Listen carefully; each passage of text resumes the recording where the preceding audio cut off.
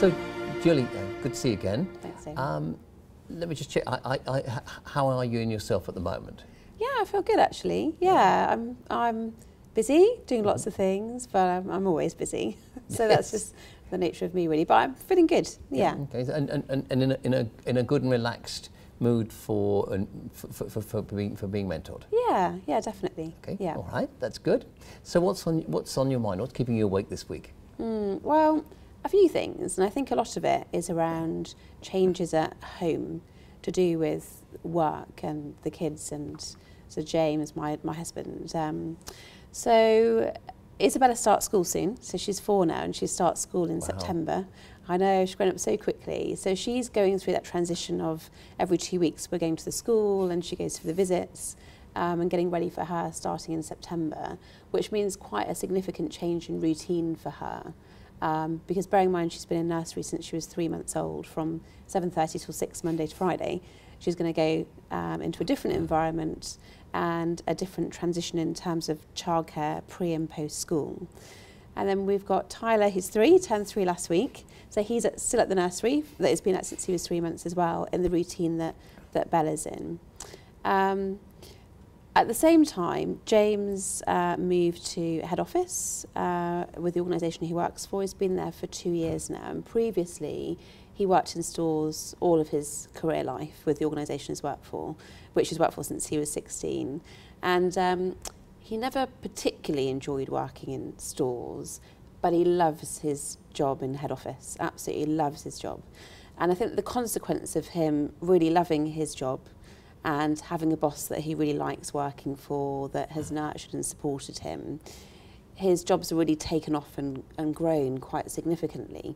And the consequence of that is he does a lot more hours now than he did perhaps 12 months ago. So this morning he was out of the door at 6 o'clock. He will collect the kids this evening at nursery because I'm not there.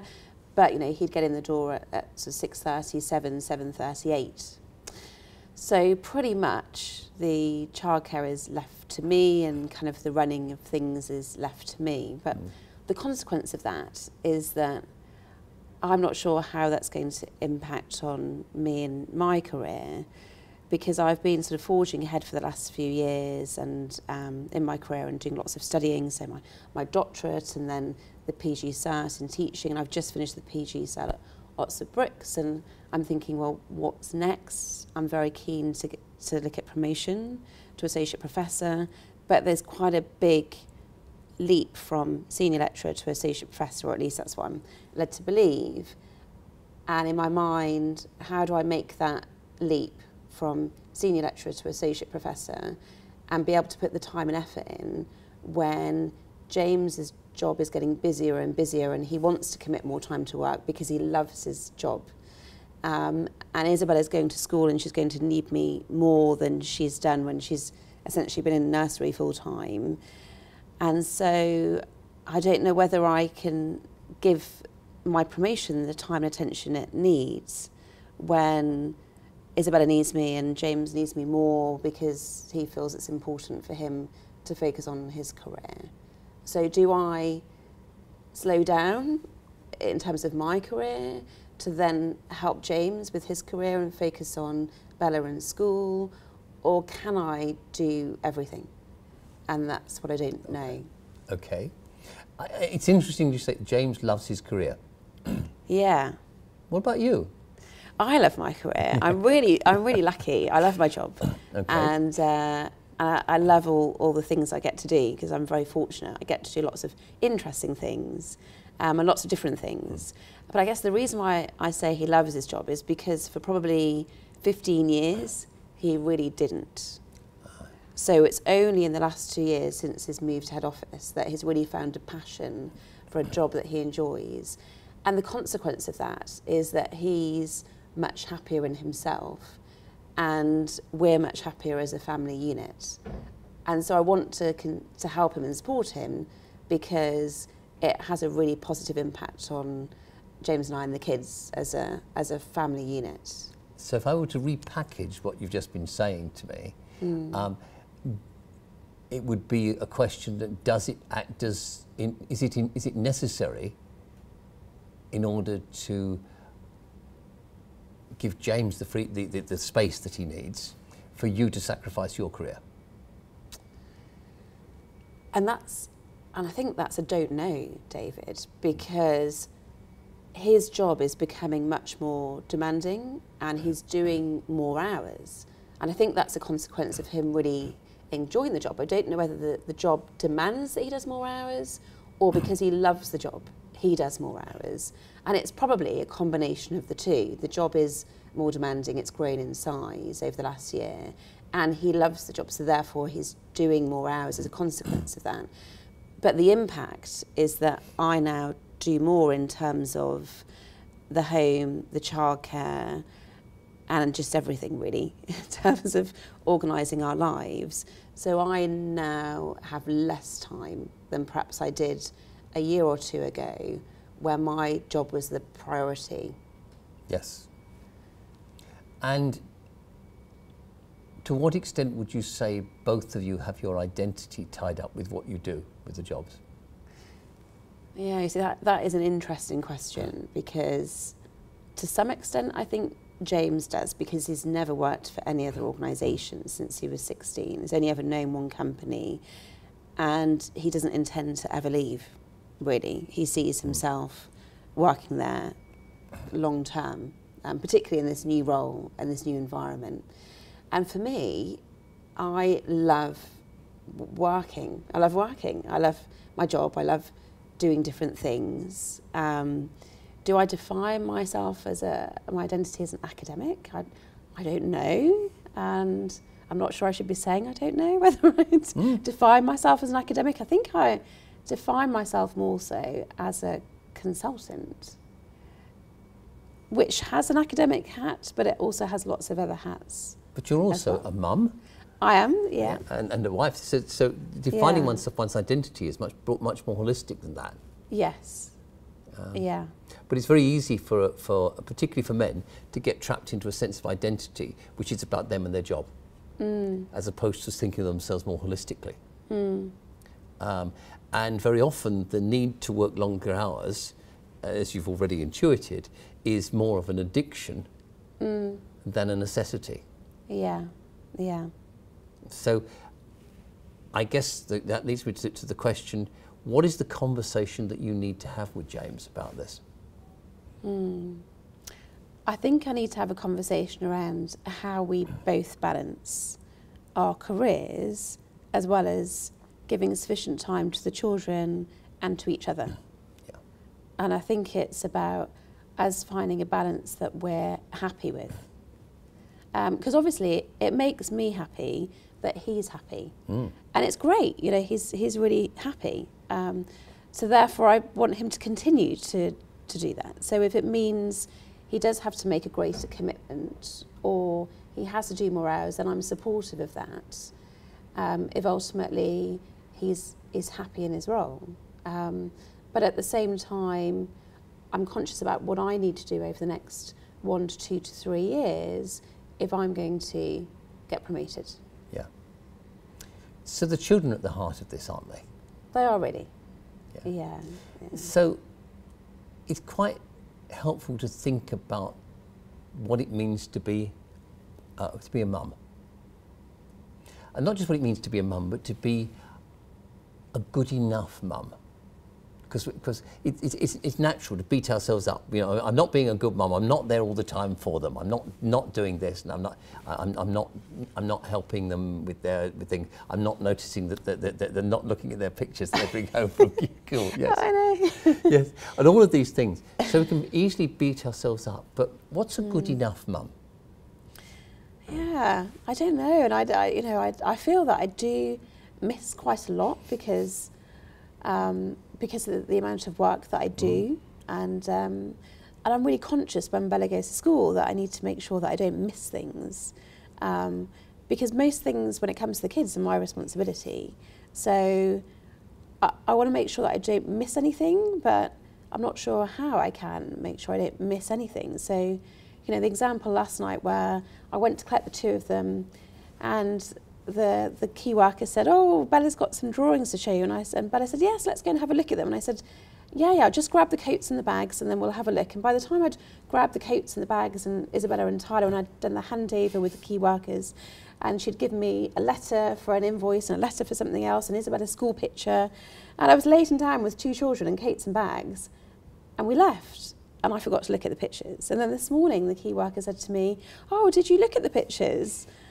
Oh, I said, no. So Isabella ran to her bag and she got the pictures, and we sat there and we looked at them, and she was really happy. And, you know, and obviously that was really important to her. But I was so wrapped up in collecting everything and grabbing everything and getting out of the door at 6:15 that, you know, I forgot to look at the pictures that were so important to her. And what impact does that have on Bella, that I forget to do something like that? Yes. I guess one of the things that we've learned over the years is that quality of interaction and quality of life for the children, you know, quality of being a mum, is more important than quantity. Yes. Yeah. So, if you were to have a family contract with James putting what's expected of James, you know, and so contractually between you, what you contract to do and what the children contract to do, because they're part of the whole picture. Yeah. So what's the family contract? What are you going to offer each other so that you have the greatest quality of life together? What would that look like? Well, I think one thing that does work really well is we do have an agreement, almost like a contractual agreement, I guess, that at weekends we don't do any work. So the laptop doesn't come out for James, I don't get the laptop out. So when it gets to Friday night at whatever time, sometimes I do work on a Friday night, I must admit. So when it gets to going to bed on a Friday night, then on a Saturday and a Sunday we don't do any work, and it is just family time, and we do, you know, football and swimming and all the things that people do with their kids, and so we have an agreement that we don't do that. But pretty much Monday to Friday is work in the day and the kids go to bed, and then work in the evening, and that's kind of an agreement that we have. And I'm not sure that's great, you know, that Monday to Friday is work only pretty much, and then weekends is children's time only. But it seems to work at the moment, that we do get some time when it's just with the kids, and in the week we can focus on work. What do you think the kids are going to remember in 20 years' time? Oh gosh, that's a hard question, David. What will they remember? Well, hopefully lots of fun things. I'd hope they'd look back and think that they had lots of fun. And I'd hope they'd look back and think that, you know, James and I were great parents. Yeah. And so in order to achieve that, does it have to be through sacrificing your career?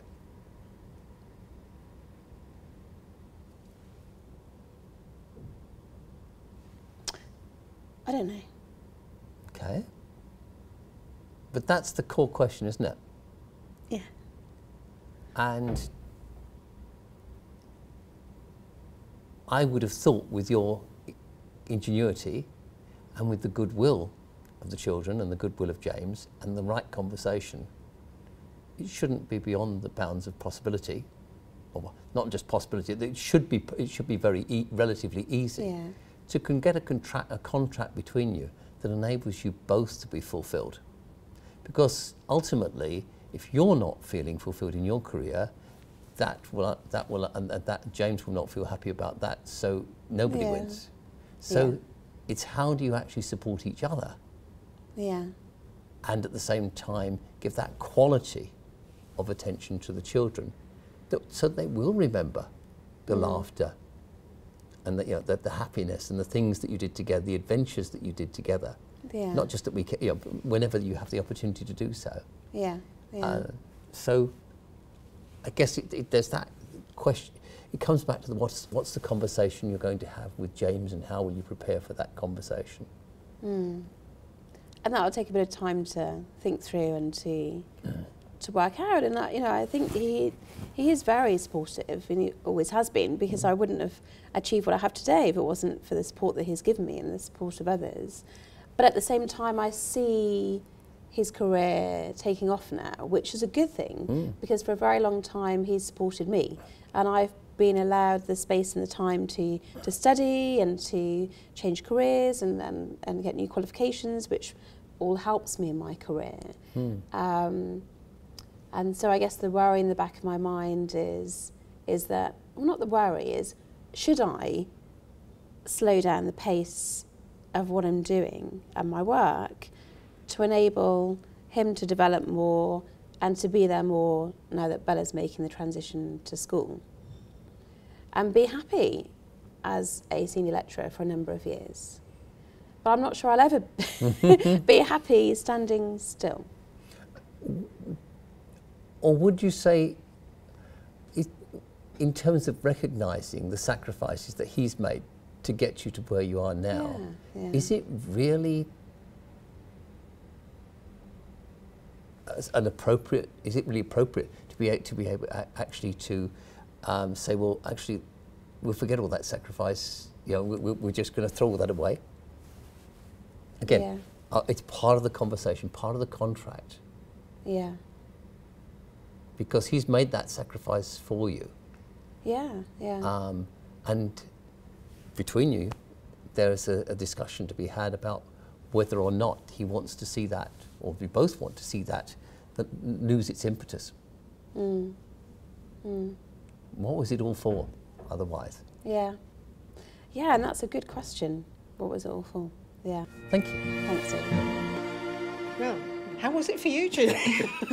Yeah, well, it was unexpected. I think my plan was just simply to talk about future career and sort of where I go from here. And actually, it was a much deeper conversation around the kids and James and how we prioritise things.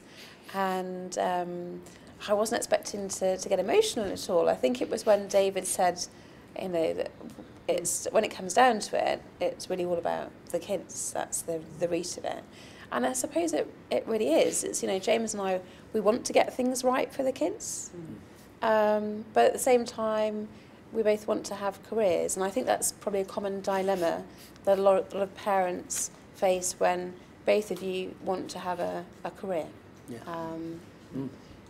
But it was David's questions, I think, really got to the root of what the underlying issues were fairly quickly.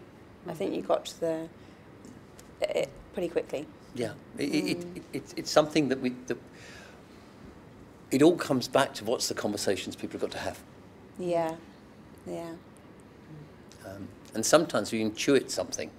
You know, you can see through it, and just one little comment or question can make a big difference in terms of, you know, owning up to what you know, but aren't yet willing to face up to. And you're right, and you really push me at least 2, if not 3 times, on what's the conversation that I need to have with James. And you're right, you know, we do need to have a conversation around what does the next year, 2, 3 years look like with this change that's about to take place. And so you're right to challenge me on what conversation do I need to have, because at the moment I'm having the conversation with myself. And I need to involve another party in that conversation, so you quite rightly brought that to my attention, because I wonder how long I simply would have had a conversation with myself about this going round in circles. Yeah. I'm not getting anywhere. Yeah. Interesting. It was interesting to see a master at work in this, actually. Because several times you said something around, do I have to put my career on hold? And that's obviously your sticking point at the moment is, do I have to do it all? And so taking into consideration everything else, I think, was obviously the useful point for you. It enabled you to see the bigger picture, which I think is probably was quite helpful for you. It appeared to be. I thought there was really interesting use of questions as well. And kind of when I was listening to what you were saying, it wasn't something that a question I naturally would have asked, but it brought a whole new level to kind of the conversation that was going on. I found that particularly interesting. Kind of like, what's underneath this? So what underpins that, and where does that come from? Thank you. Thank you, David. Thank you. Thank you.